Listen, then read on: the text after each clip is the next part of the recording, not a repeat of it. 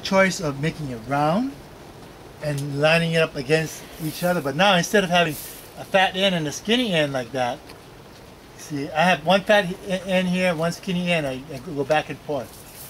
Over here now, the improvement is I have one straight, solid stick the same way the whole way. What kind of wood is that? This is eucalyptus. But see, look, then I round over it again. If you look at it, it's still. So you're using a lathe on it? No, you see, I didn't round You're routing. it. Round it over. It still looks like a stick. Yeah. You know, but now the support is this way here, and now these beams here, I don't have to have a beam like I don't have to have these beams running this way here because I have it thicker this way here, running this way here, and I have it thicker going this way here, and it's more uniform. So instead of having a bed up there, the whole thing can be like a tatami mat. You know, like, in Japanese, in fact, they sleep on wooden beds like that. So all I have to do is basically have a mattress up there, and it'll feel, hopefully that's the whole process, it'll feel nice and soft again. So the Harley is smaller, but it's more efficient, and it'll be more like just a sleeping loft. Not this is a little bit more living, bigger up there. But well, you don't need it, because actually the building department have a restriction. If you can build a house, if it's under 200 square feet, no building permit. So it's under 200 square feet. So that serves that purpose. You see what I mean? And then you have a sleeping loft. It's for people that want to come out here and just have it's luxury camping. That's what I call it. Later on, you will stop and you'll check out my kitchen and my bathroom. I mean, what else do you need? So that's the I wouldn't say improvement. That's what I'm experimenting with right now. You gotta be careful because then you're gonna go. Why not just go to Home Depot and go buy 2x4s, right? So we're going like you're halfway. This is exactly. This is sustainable wood. This is actually, again, an invasive species, and you're right. And I could do that. I could go to Home Depot, but that's not the point. no. And in fact, I don't think the wood at Home Depot they have would be even as strong as this eucalyptus. Yeah. If you look at it, if you want to pass it around, feel it. Oh my God, it's dense. So that's why we use it. Heavy duty. See what I mean? Yeah. And actually, if you put water on it and you put a finish on it, boy, it really. Beautiful too. It's really. In fact, they make furniture out of it. Yes. Oh. Oh wow. That looks so light. I know.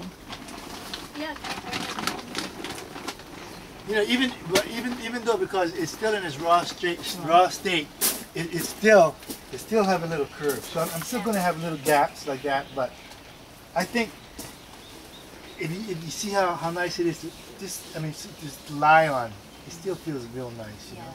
So it's still that's how I solved the problem of without the woods there. For me, it doesn't really bother me having those posts there because actually it's the support of the thing. It's easier to support, but for her, she wanted a no posts in a house with anything I need. Actually, the client is always right. Yeah, the client is always right. Plus, the other thing is that it was supposed to be a yoga studio for her, where she can go out and do yoga.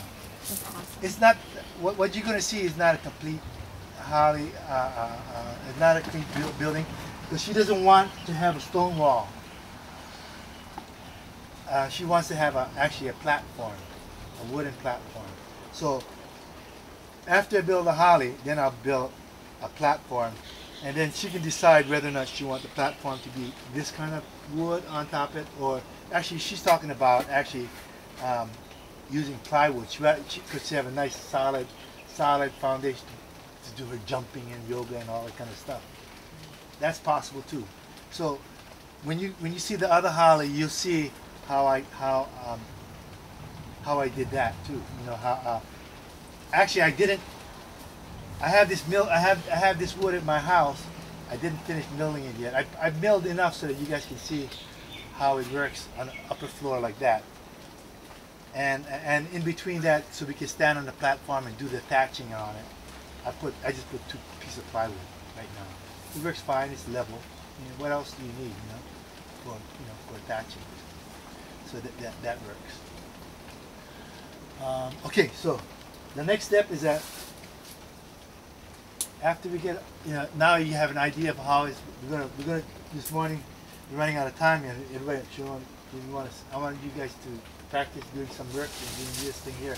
This is the lalu leaf, or Chinese sinensis, or Pacifica indica. I think that's what they call it. Every leaf have a top and a bottom, and that's because the leaf, every tree wants to protect itself. Otherwise it would burn up in the sun. So this leaf here, you see this little thing here? It's called a pico. Like our pico. Pico is the belly button. We call it the pico here. And so what we're going to do, this stem here, there is a purpose. You have to keep the stems on. You don't, just like here, the stem is part of the strength of the building here. See the stem like that? You tie the pico and then you have the stem sticking out. That stem acts as for the next stem going up, so that you have a line going up that is equal. If you don't have it, try to keep the lines. When you guys do your thatching, try to follow the line straight up there, up and down.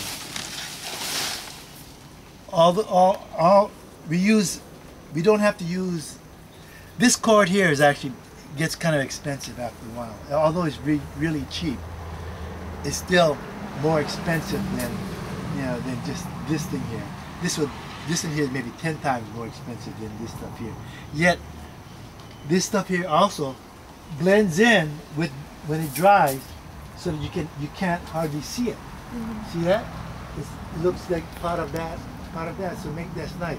Unless, of course, in your design, you want to have you make that part of your design. Then you have different color. It could be black, it could be brown, whatever. But that's the design choice. But so this is what we're going to do today. The leaves are already cut for us. We're going to cut the length here. It should be 18 inches, and then some people will be gatherers, and we'll switch off. You see this pico here? You wanna, okay, we're gonna break it here. Just put a little break there. Stick this true, like that. It goes around the pico here, and then you just make a little hole here. Slip it through like that. So now the string is around the pico there. You see like that?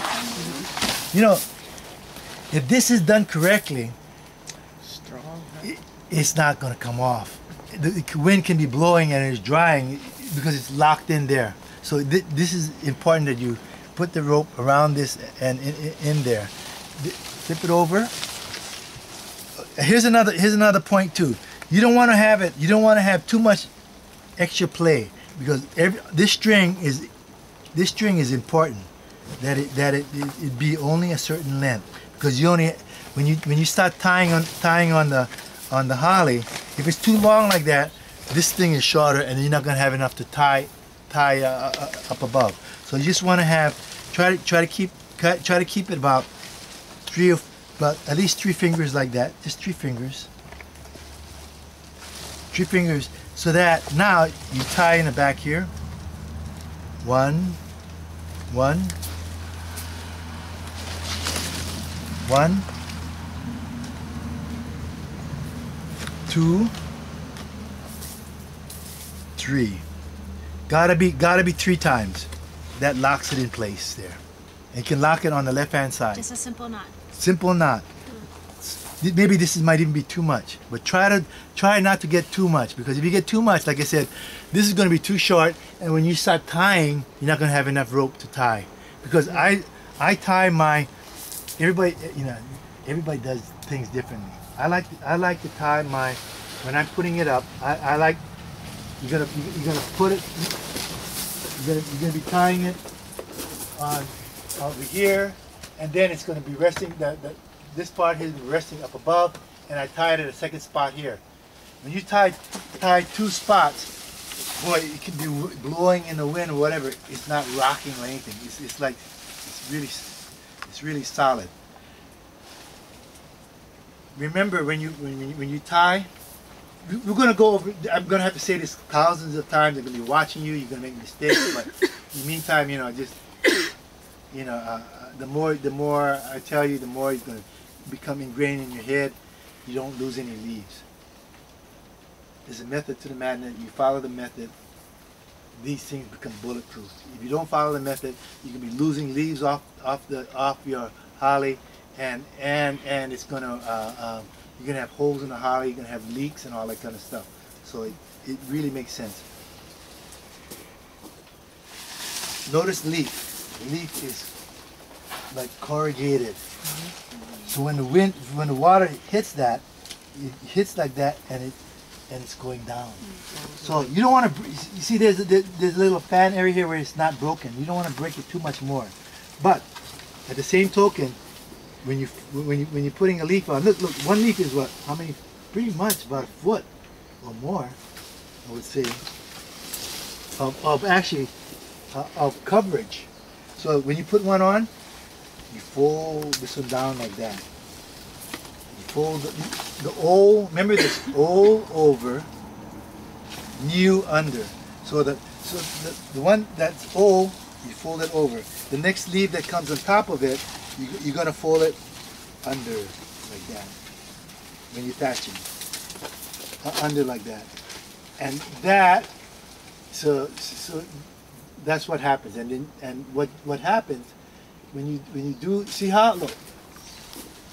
What happens is that you start creating a pattern. You see, this pattern goes one way like that. Then you come back the other, and then the pattern goes a different way. It's called like this one here. Actually, is more obvious. Can you see that? One goes one way, then one goes the other way. One goes out one way, one goes the other way. It's a herringbone weave. So then you create a pattern, and then, like I said, the more the more pattern, or like rhythm and repetition, then it starts. Then the it gets like the rhythm, and it looks much better than being hodgepodge all the way around. So those are the kind of things we're going to do. We're going to practice that. We're going to practice weaving. We're going to practice all of that. And I don't know if you guys want to, until you guys get tired, and then you guys, then that's it. I mean, and in between, we'll teach you the ties and stuff like that. So I guess now we just go start. Well, it's nice and sunny. Super. And that's how actually we're gonna do a chain of things. Then when it's raining, we'll come back here and we'll do some ties if it rains again. But usually that's it for the day. I mean, for the here's all of our sticks, and we can do that later on. With plenty of time. Even I even left spaces on the actual holly for you guys to practice on. But before you guys do my holly, I want you guys to practice first. So